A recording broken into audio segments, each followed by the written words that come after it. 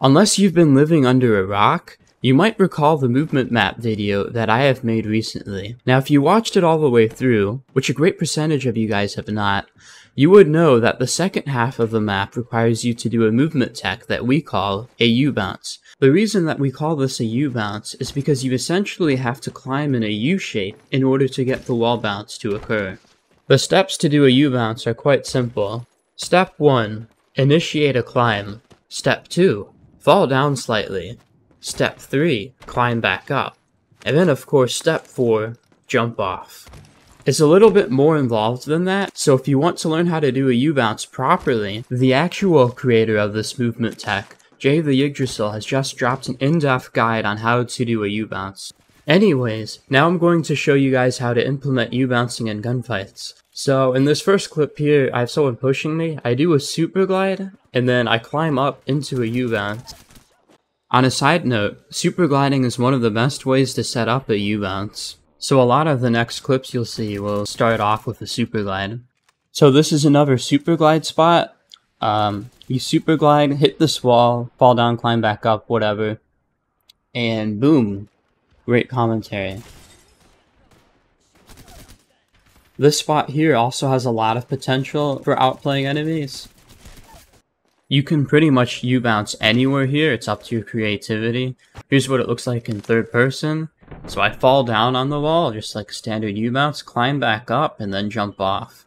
And it's very easy to repeat once you're good at it. The super glide is unnecessary as well, so you can just mantle hop off of the ledge here, for instance. And you can do this on controller, you can just mantle hop and air strafe towards the wall, and then do a U-bounce. Once again, this spot here, you can either super glide or just mantle hop towards the wall. Doesn't matter. In this next clip, I set up my U-bounce slightly differently. So I stand on this ledge, drop down, and then chain it into a U-bounce. So Fragment has a lot of U-bounce spots. You can set up this U-bounce by slide jumping towards the wall, and then you can chain the wall bounce to get high ground.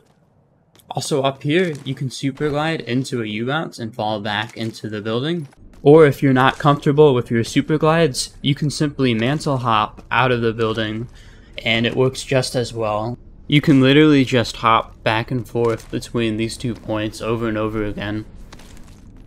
There's pretty much an infinite amount of places that you can U-bounce in. It's really just going to depend on your creativity.